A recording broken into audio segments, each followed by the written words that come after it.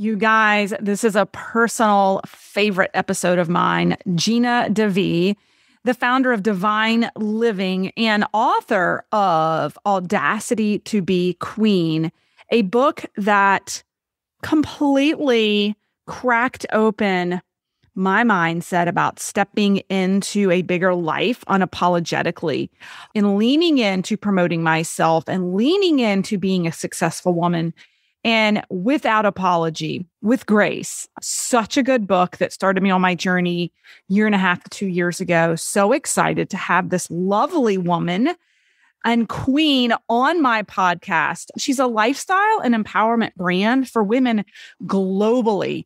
And she's such an accomplished speaker, transformational coach, and podcast host. You will have to go check her out in the show notes. You know, within every woman lives a queen, Gina affirms. And only from the position of queen can you fulfill your purpose. Today in our episode, we talk about what it means to be a queen and how we don't need to pretend anymore, and that we are brilliant and we are capable and we are fabulous. And the world needs us to own our power, really raise our standards and contribute our talents like never before. And when we do that, we make massive impact.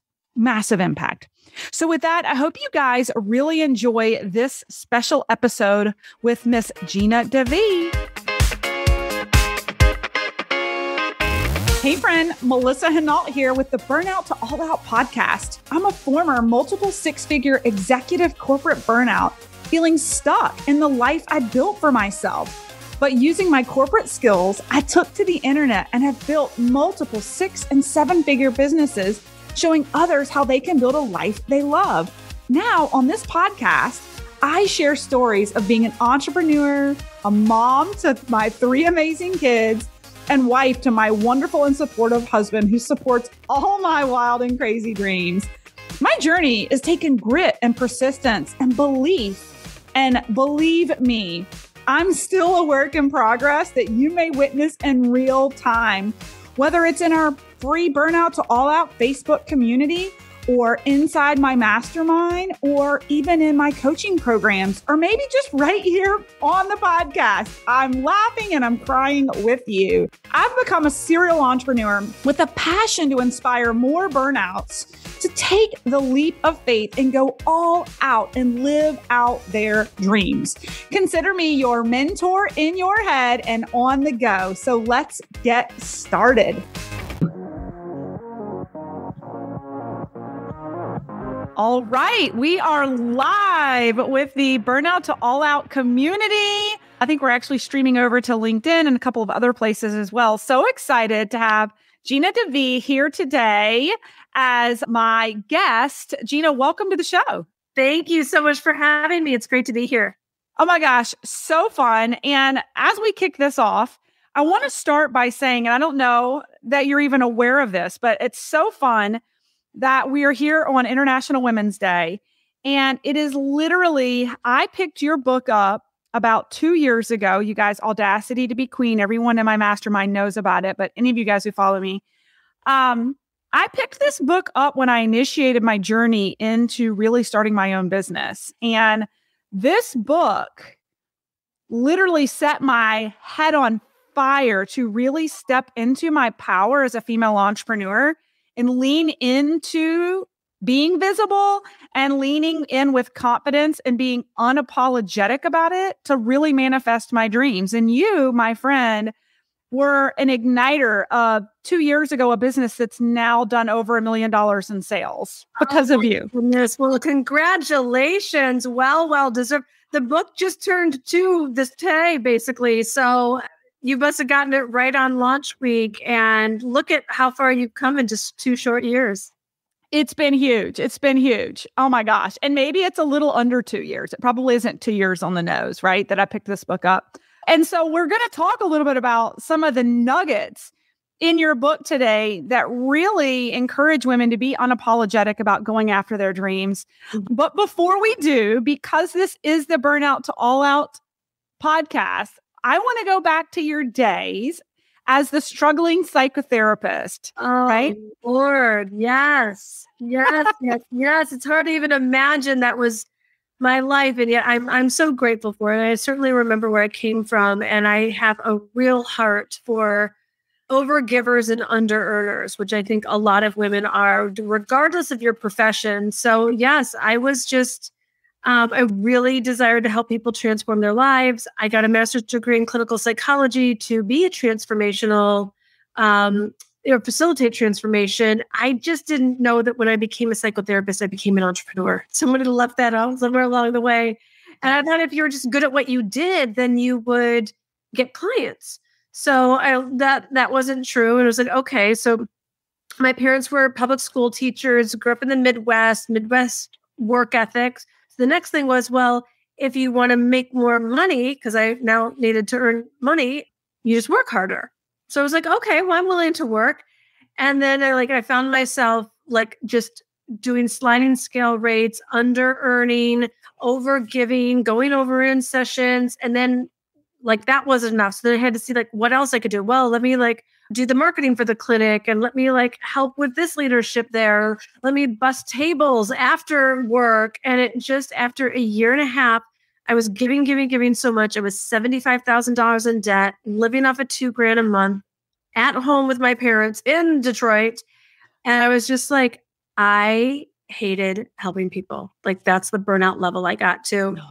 Which is not a good place for anyone to be in, especially when it's how you earn your living. Right.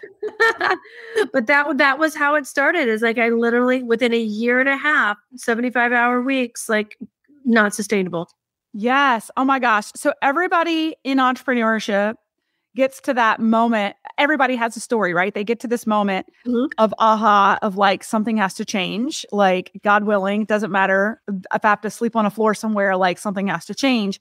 So what was it for you that gave you the willingness, the faith to, basically walk away from this career with this title, with this degree? And I know that you're still in coaching and all those things, but like, being a fellow PharmD who like basically left the industry I was in, people thought I was crazy, right? I want to hear from you. What was it that pivotal moment for you, and how did you channel that inner strength to move forward and bet on yourself? I mean, it kind of seems easy looking back on it. I'm trying to remember like how I really felt.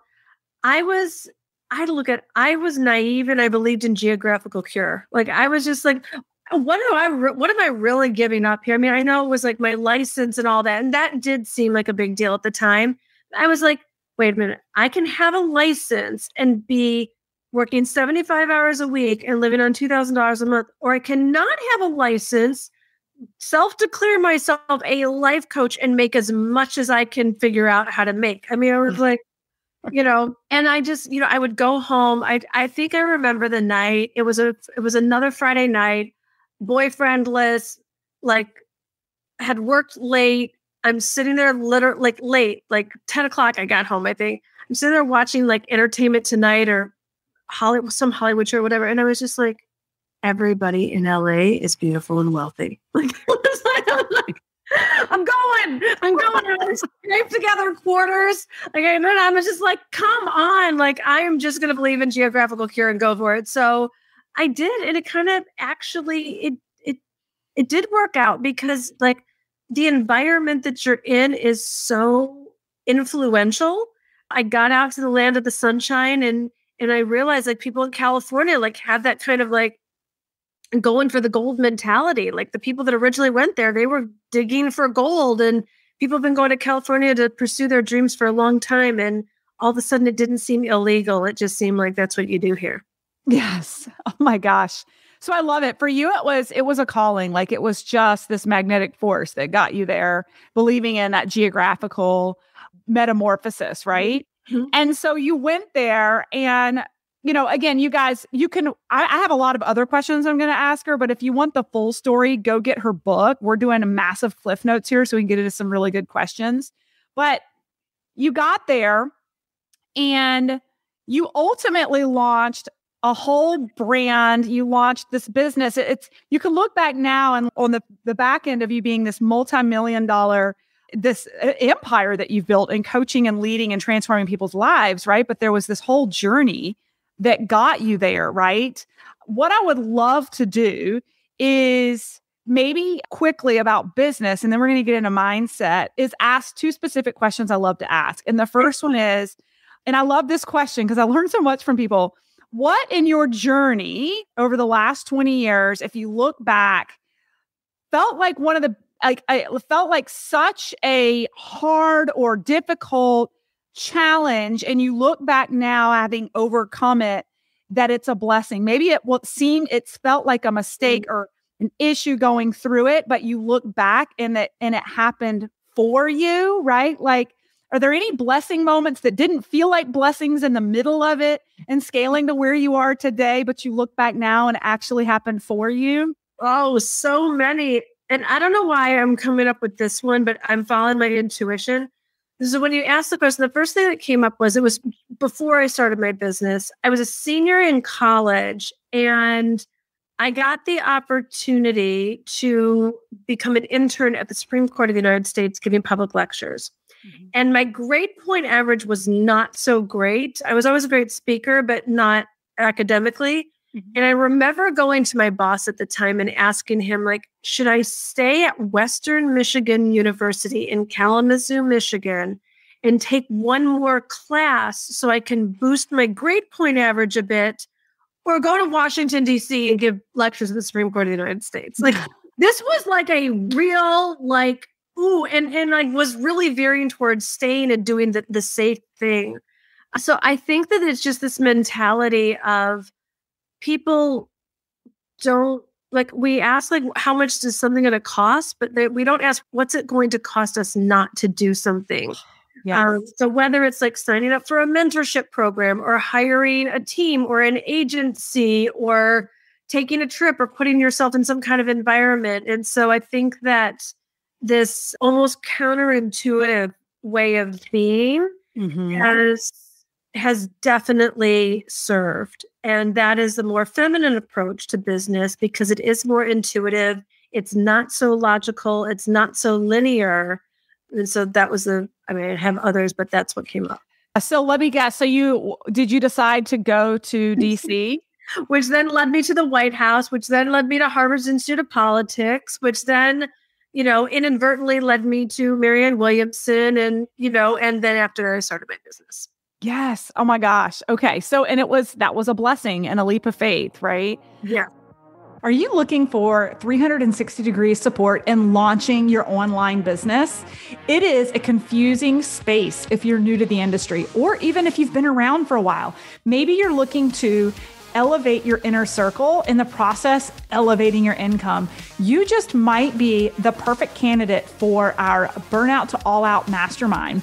Take a listen to some of our clients who are in the program now, and if it piques your curiosity, head over to our burnouttoallout.co website and register for our masterclass today.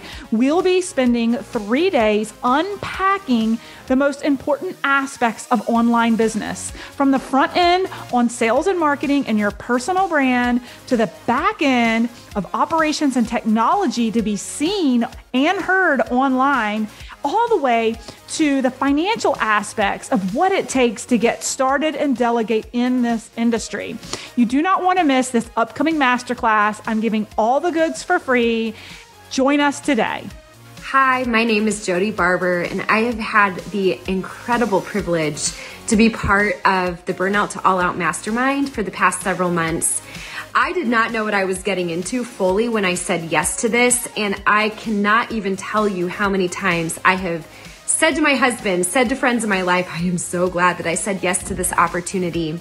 I work with a company that just launched into social selling. It is called MIG Living, and although the timing has been really exciting, the support that I didn't even realize I needed was in knowing how to put systems in place so that when we do hit the momentum phase as a company, I'm not frantically flying by the seat of my pants. And I would say that has been one of the biggest benefits of this mastermind, has been the incredible knowledge, the incredible experience, the hands-on help in building systems so that you can thrive as a business owner. Many of the things that I've been taught and introduced to in this mastermind, I didn't even know were out there. And I'm so thankful that I said yes to this and that I made the investment. So good. So good. And it's funny when you look back on the sequence of events that ultimately put you where you are today, right?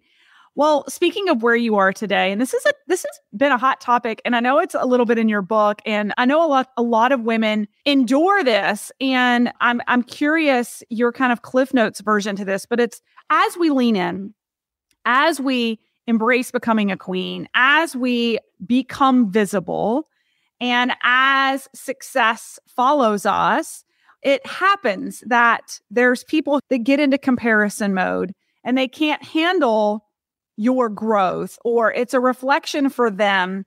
And I guess where I'm going with this is kind of that mean girl mentality that's really kind of toxic. Mm-hmm. What do you say to these younger, or they don't have to be younger. When I say younger, I mean like newer entrepreneurs. You know, I've got a lot of folks in my network who are in the throes of launching businesses, and they're kind of upgrading their own kind of DNA in the process, and maybe aren't getting the support. Maybe as they're getting bigger and more visible, there's arrows being thrown at them. What do you say to the women who maybe are experiencing some of that, or their fear of becoming too big, which sounds crazy to say out loud, but it's a thing, right? A fear of becoming too successful. Can you speak to that?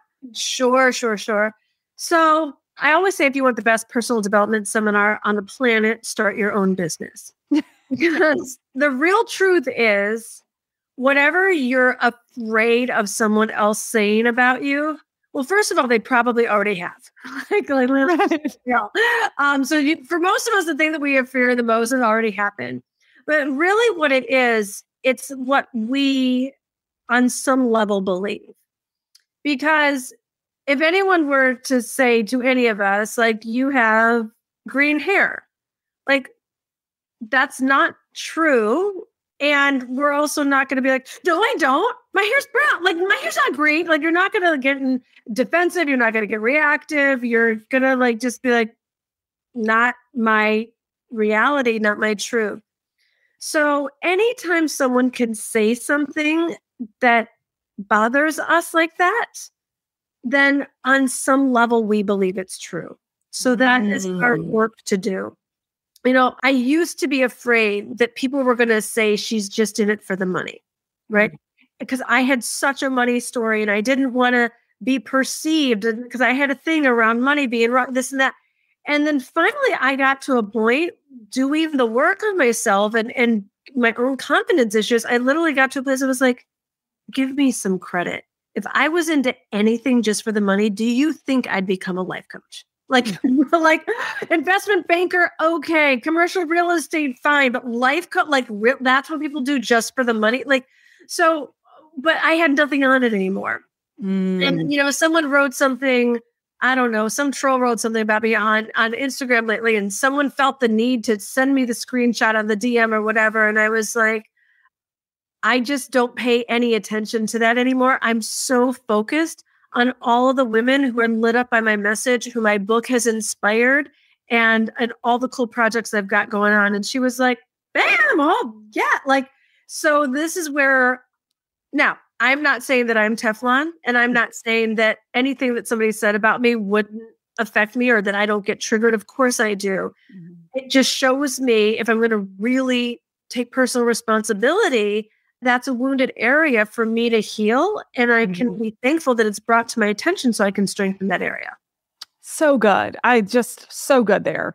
On that note, talking about money, and I know that you believe in God, you're a religious person, right? Let's speak a little bit about money, and is it evil? Or obviously we don't think it's evil, but I know that many people struggle with this as one of the biggest challenges in money mindset. Yes. And I think you do a great job speaking to this. So for those who've been raised with these money mindsets that are really wrapped around religion and that it's evil or that it's does only bad things, can you speak to that to folks who have maybe some level of guilt about money? Yes. Money is the biggest story on the planet. It just is. And the more people that have a healthy relationship with money, the better off this planet is going to be. Look at money buys choices. And if you are in fear for survival, you're going to be out of alignment. You're going to be in that fight or flight mode all the time. I do write about in my book, and it's so unfair on behalf of money. Money gets such a bad rap because what I always say is if anyone wants to get really healthy and they're going to go work out and have their diet and their trainer and their nutritionist and take supplements, we're all go girl, you can do this. And if someone else is I'm going to hire a coach and work on my relationship and call in my soulmate because I'm going to have love in my life, we're yeah, you deserve it. And it's I'm going to really work on my money issues and get my money stuff. And we're ew. It's the only area of our life where we're not allowed to actually have a really healthy relationship with it. And so when it comes down to it, money is just a tool. It's just a tool to fund your life and fund your dreams. Food is a tool to fuel your body. Mm-hmm. And if there is too little of it, there's nothing glorious or spiritual about that. Mm. Also, if there's too much of it, there's nothing glorious or spiritual about that. Stuffing yourself, we all know what it's like to overeat. It's a sick feeling. And we all know what it's like to not feed ourselves or nourish ourselves enough or in the right timing. Also a sick feeling. So when you get that money is energy and everyone is supposed to and is meant to have the amount of energy or money for their lives for whatever those purposes are. However many zeros, I don't have a thing on that anymore. If your dream or your genuine desires have a certain price tag on it, God doesn't care. It's seek first the kingdom of heaven, and then all of these things will be added unto you. And we can go on and on with all of the prosperity scriptures that are out there. I think the most important thing is to realize it's not about making money a god. We can't chase money and think that's the thing. Just like you can't chase anything externally. You can't chase the lover and you can't chase even the physical body. But when you are connected with source and you are self-sourcing and everything's coming from the divine, then it's really about abundance in whatever form that's right for you. I love this. So good.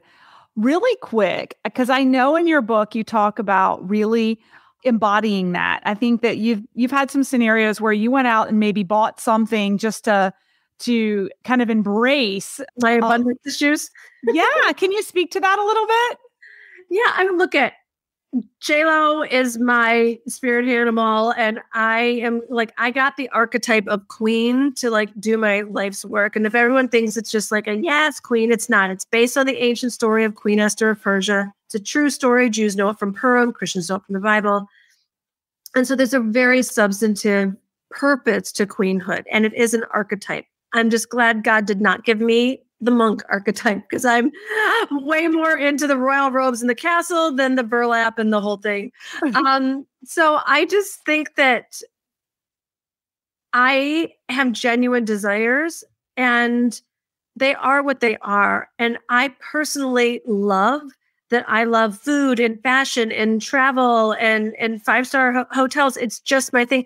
Other people love hiking or biking and Birkenstocks or camping and sleeping underneath the stars. And that's their thing. And other people spending time with kids. I think just everyone gets to have their thing. And the faster we stop making other people wrong for whatever their thing is, the better. Yes. So good. Okay. So with that, you speak a lot to divine living, right? Mm-hmm. Being visible, global impact, enjoying your life. I mean, you're living what you teach, right? Can you speak in these last couple of minutes to our community of really what it is to embody being that queen? Yeah, well, I can speak to what it is for me. And I just want to make sure that it's really clear. Everyone can and must define what being a queen is for them, because queen is being the best version of your life. So that's whatever that is for you. So I grew up in an environment where everything was about being really deep and substantive and spiritual and psychologically sound. And And that was all like the stuff that was rewarded and praised. But I also really loved all things lifestyle. I always loved the glitz, the glamour, the food, fashion, travel. And I found that when I was a psychotherapist and under earning and just giving, and my life was just full of tons of meaning, but when I didn't have the financial and material abundance, it felt really flat for me. It felt inauthentic, like I was giving what I didn't have. Mm-hmm. And then I did a little pendulum swing and went and hung out with people that were all about, whatever, martinis and the whole situation. And they couldn't have some sort of conversation to say that was empty to me. So for me, divine living is having a divinely inspired career and a divine lifestyle, whatever that is for you. It could be money freedom. It could be time freedom. It could be being able to do work that you love. A lot of people joke around and say they need to leave their work to do something meaningful. I'd always joke to say I need to leave mine to do something meaningless. I got meaning in my life. I coached 10 hours a day for 20 years in some capacity or another. I got the meaning part down, and I also like to have a lot of fun and spend white truffle season in Italy. So yes. Yeah. Now, did you buy that farmhouse out in Italy? The farmhouse did not get bought. It got swooped out from underneath us. So we didn't even get to make an offer. However, we just got back from Mexico and just bought a piece of land there. So we're going to build there. Italy's still on the docket. The house just has it. Take a stand for the end, but Mexico is coming. Oh my gosh. So exciting.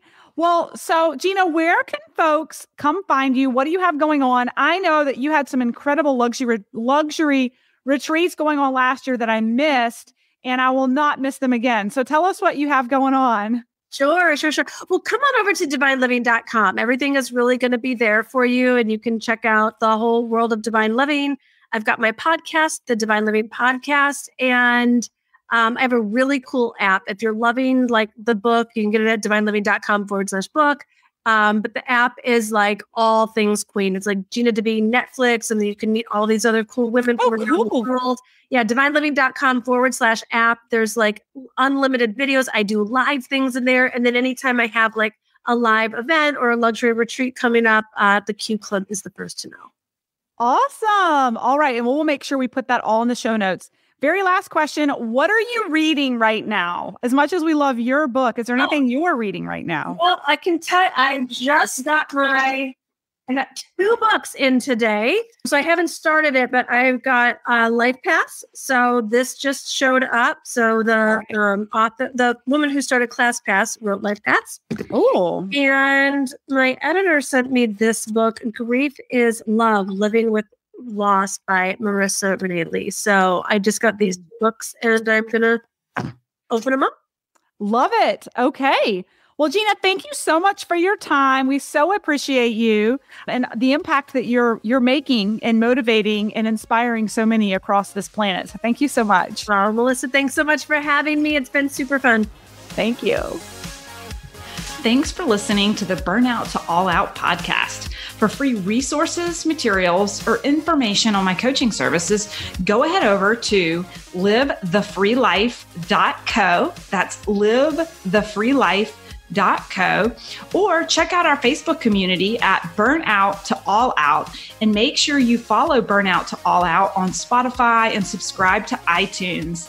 And it would truly mean the world to me if you paused for just a second, gave me that 5-star review of the show, and be sure to share this episode with any burnouts you think would be inspired to go all out after hearing this episode.